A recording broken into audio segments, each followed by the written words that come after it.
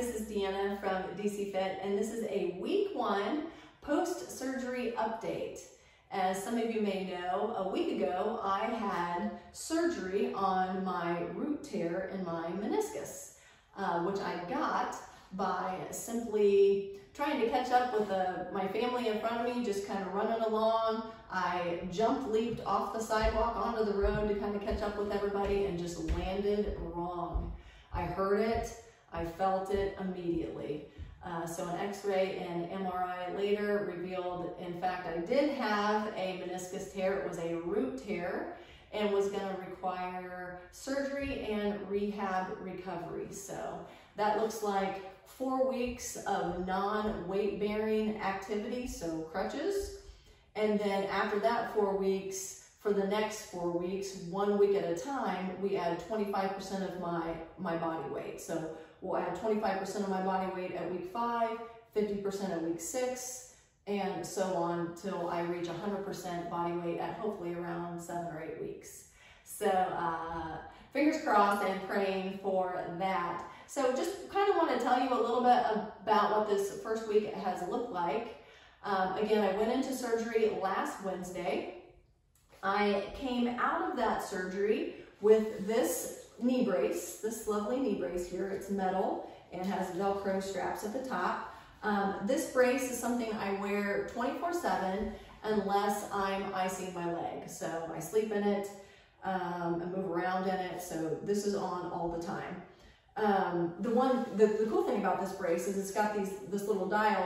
It dials in your range of motion. So I'm locked in right now at 60 degrees, can't move my knee any more than 60 degrees. So this stops me from moving anymore. So I have 2 weeks here at 60 degrees, which I'm in the midst of right now.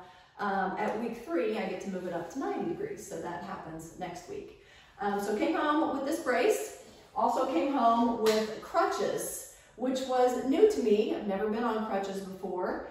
And so that was just kind of a new experience, but I was immediately shocked by what would seem obvious, but didn't, in that, hey, when you have crutches, you can't use your arms either. And so I had anticipated getting around and, oh, I'm not gonna be able to use my legs, it's gonna be hard to get around, but I hadn't thought of the fact that I wouldn't have the use of my arms anymore either. So as a big multitasker, that has been something I've really had to wrap my mind around, is not having my arms. I think, I don't know, a day or 2 ago, I was trying to make an omelet and it took 6 or 7, 8 trips to the refrigerator to make an omelet because I'm getting over there with one crutch and going back. So crutches was a new thing to me, and still getting used to that and figuring out how to make the most of that. But came home with the brace, came home with the crutches. Those first 2 days, I had surgery Wednesday, first 2 days, Wednesday, Thursday, just all about rest, resting, icing, elevating, lots of swelling. Of course, the pain was there. Nothing crazy bad, but lots of swelling and icing, and so just a lot of rest. I was able to get up. I mean, I did get up and crutch around on those days, but not for very long. So those first couple of days were like that. The 3rd day after surgery would have been a Friday. I had my first physical therapy session. So went into physical therapy, wasn't feeling really great because of my pain medication, really making me sick. So eliminated that almost immediately. But physical therapy, that first physical therapy session was given 4 different exercises, and so I have been performing those 4 physical therapy exercises this whole first week, all right? And those 4 exercises, I have a little video here, those 4 exercises look like this.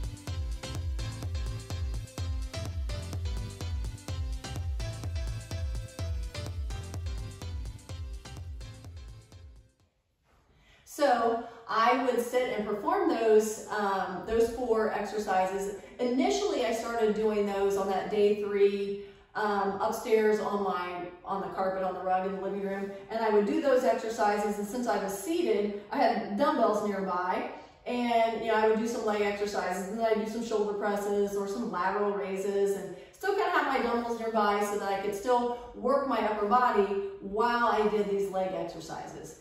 And I also did anything I did with my right leg, I also did with my left leg, right? So you kind of have that cross-reference muscle line connection. So did both with right leg and left leg and still work my upper body while I did those exercises up there. I did that for a couple days and then started feeling well enough to come down to the basement, which is where I make my videos and where I have clients and workout equipment. So would come down here then and do my workouts down here. So I recently did a shoulder workout and performed several shoulder exercises, also did some core exercises, but this little video you're about to see is what a workout looks like for me now at the end of week 1 post-surgery.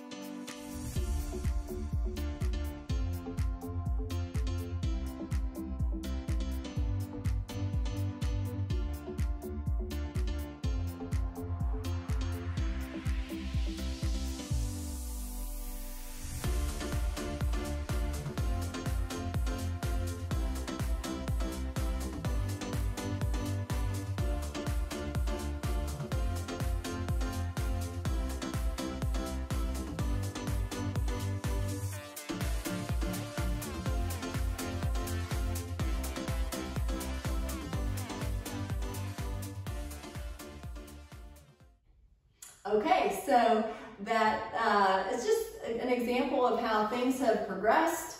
I'm able to get around down here in the basement with my crutches, and I just have to be careful how I stabilize. I've got to keep all my weight in this left leg, again, not applying any weight or pressure to my right leg, really being mindful of that 60-degree bend, so keeping my brace on the whole time I'm working out. Still working my left leg, as you can see, did some of those sit stands, do some leg raises. Again, all the rehab that I'm doing on my right leg, I also do on my left leg, but I did add some of those sit stands also to my left leg as well.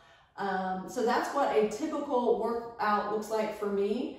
I have split my upper body workouts this week 1 into 3 different upper body groups. I'm doing back and bis, chest and tris, and shoulders. So divide everything up that way. And I'm throwing in some type of abs too every time. Just lay down on the floor, do some long leg lifts so I can keep that leg straight, and different kind of ab exercises I can do. So trying to keep all things upper body going, even doing some cardio. As you saw in the video, I'm able to throw the ball. I'm able to do the ropes. I can get the ropes over to my bench here on a chair and do some ropes. I can sit on my bench and do some boxing, or even stand up and do some boxing. I started out sitting, but I can stand now and do it for certain periods of time.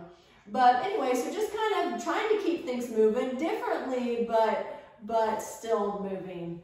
And again, keeping the brace on the whole time, being careful about that.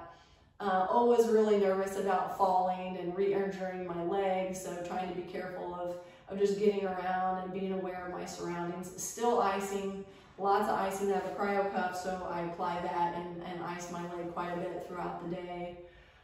Sleeping is much better. I don't know if I mentioned that earlier. Sleep was pretty rough beginning, just because sleeping in the brace is really uncomfortable. And so, but that's gotten better as I've become more active and returned to normal activities during the day.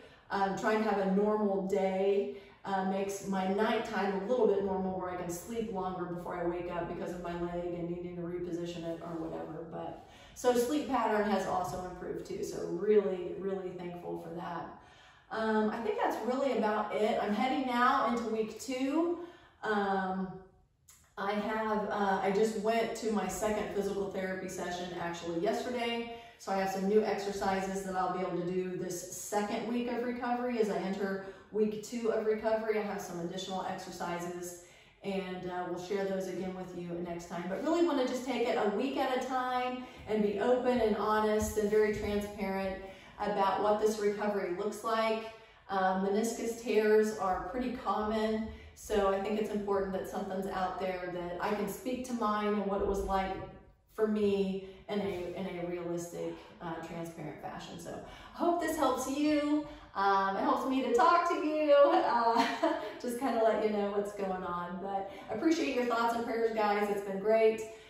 Look forward to making more workout videos. They're going to be upper body and knee friendly for a while, but looking forward to getting back to my full body self, but going to take my time to get there because I want these knees for the long haul, right? So thanks again, guys, and I will see you again next time for week 2, all right?